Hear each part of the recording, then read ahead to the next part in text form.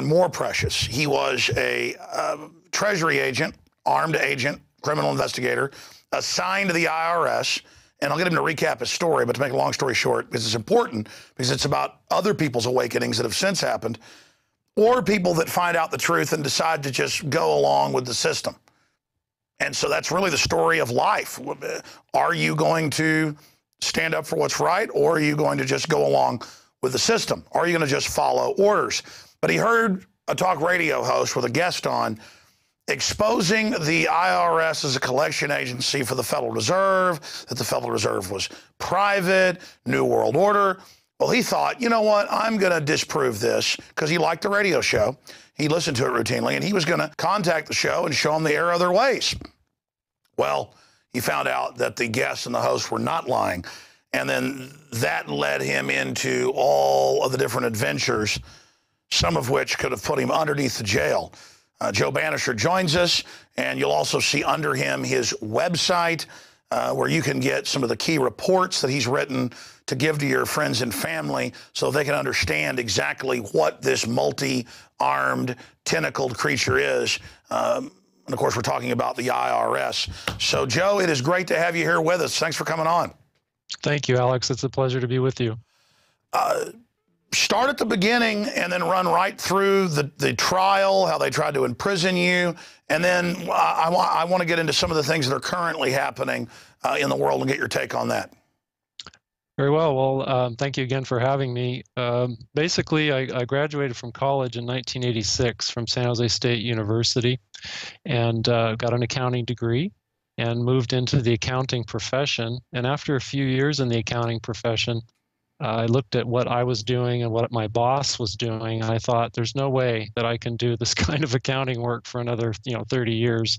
I need something a little more exciting. Yet I didn't want to abandon my skills, financial and tax and accounting skills. So I looked around at my friends and even many family members, and a number of them were in law enforcement, mostly local and state law enforcement. But I had at least one friend who was in federal law enforcement. He actually worked for the IRS Criminal Investigation Division. And he had friends who worked in the FBI. And so through talking with them, of course, I got very excited that they said, oh, the FBI loves to get their hands on CPAs and attorneys to become special agents. And I think they'd really like your qualifications. And so my Bob, who ended up becoming my boss years later at the IRS, put me in touch with these various FBI agents. And so I did pursue an application with the Federal Bureau of Investigation back in the early 90s. And I also, as a backup plan, submitted an application to the IRS Criminal Investigation Division. Now, at that time, of course, my heart was set on the FBI because at least prior to Waco and those kinds of things, the FBI had a reputation. They had TV shows about them, and everybody thought it was really cool to be an FBI agent. But there weren't that many great TV shows or public support for the IRS, so I wasn't that thrilled with the IRS option. So I pursued the FBI full blast and actually qualified to be sent to Quantico, Virginia. But there in the early 90s, there was a hiring freeze at the FBI, which ended up meaning that they couldn't actually hire me and send me to Quantico, Virginia. Well, in the meantime, while I was waiting, the IRS Criminal Investigation Division called me and asked me if I'd be interested in a position at the San Francisco office. I grew up in San Jose, California, about 50 miles to the south of San Francisco.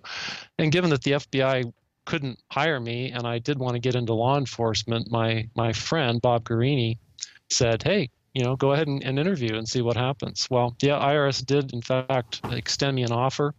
And it was November of 1993 when I was sworn in as an IRS special agent. And just for the listeners' information, there are all kinds of, as they're affectionately called, alphabet soup agencies. Well, the IRS is no exception. They have a criminal investigation division component, and it is staffed by about 3,000 special agents or criminal investigators.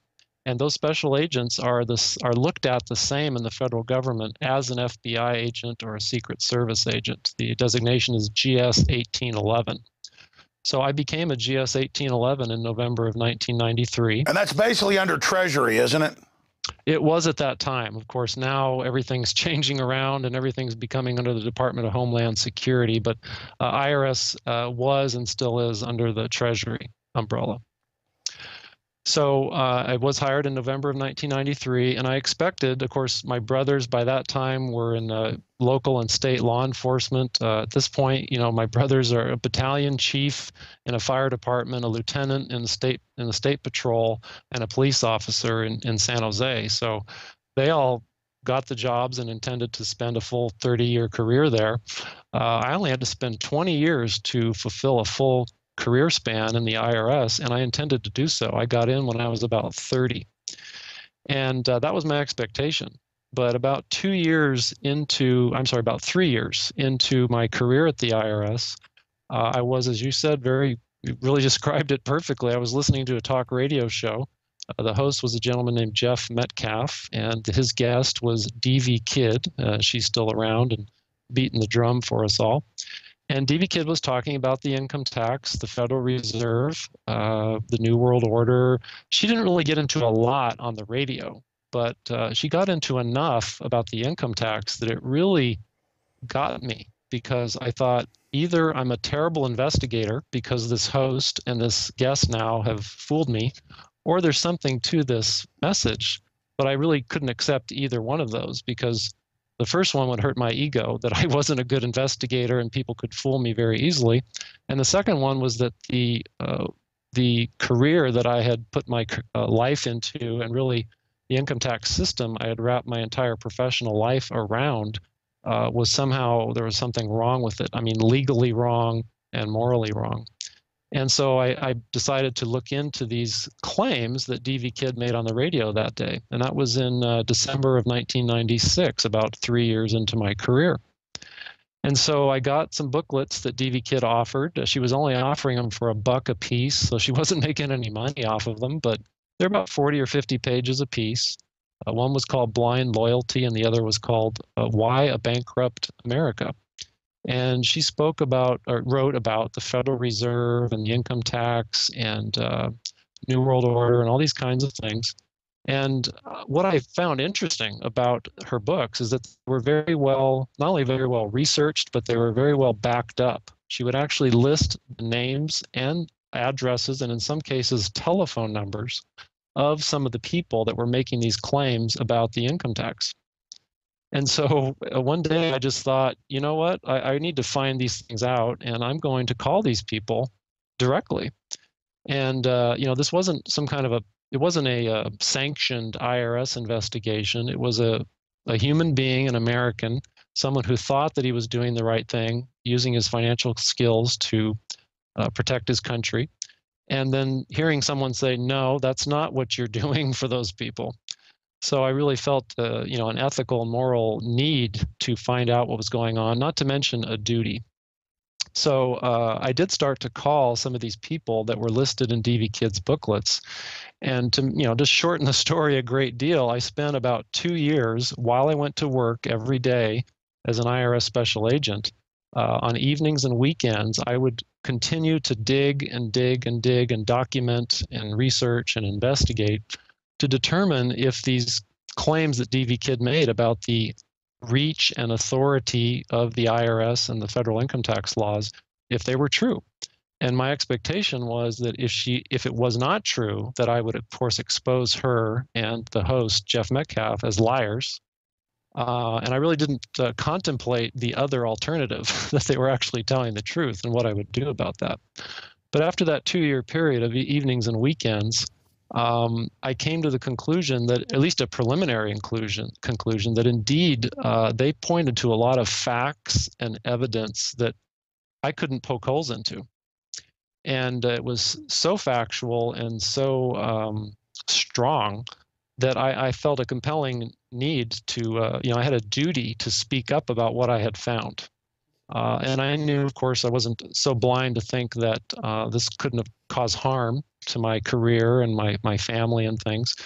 But again, that sense of duty, the fact that I took an oath on the first day of my job to support and defend the Constitution, and I was always mindful of that oath as I did my duties as an IRS special agent. that I felt I really had no choice but to at least speak up and question my supervisors and my peers at the IRS about what I had found. And I was humble enough to basically let them know that, hey, if I've made a mistake somewhere, please just tell me, and you can give me 20 lashes, and I'll just have to tuck my tail between my legs and wish I had never done it. So you came in humbly and said, hey, these folks are saying this. Can you answer these questions? Tell people what happened next.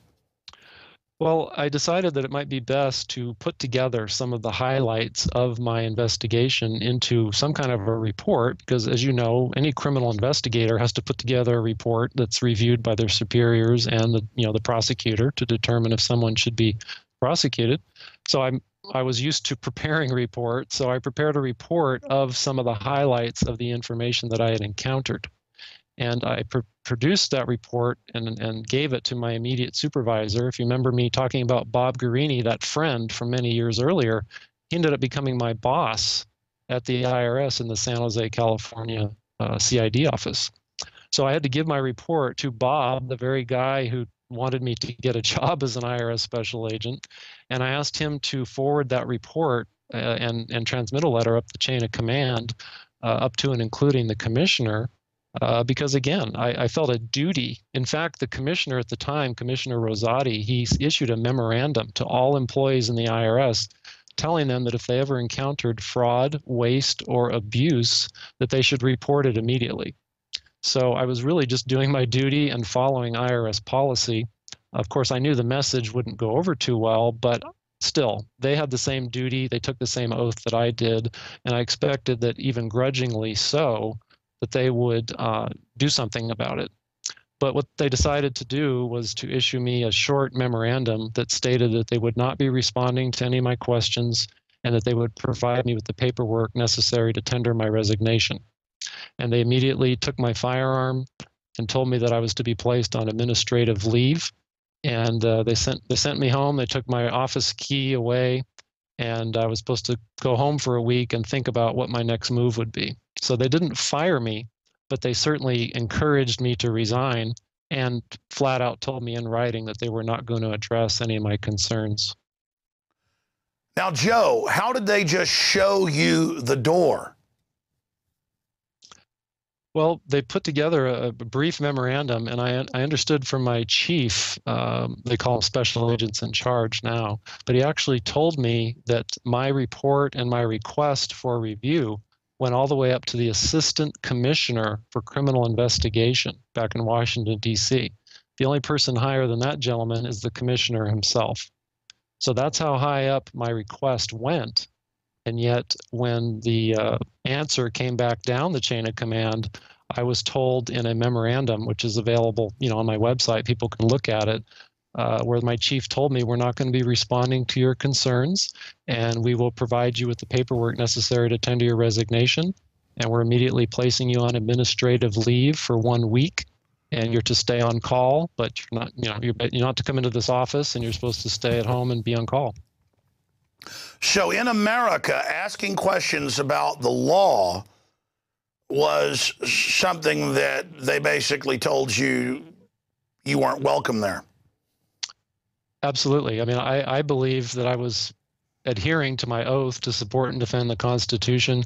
As I mentioned earlier, I actually received a memorandum in my inbox, just like every other IRS agent, that I was supposed to report any indications of fraud, waste, or abuse. And so I did exactly what the IRS instructed me to do.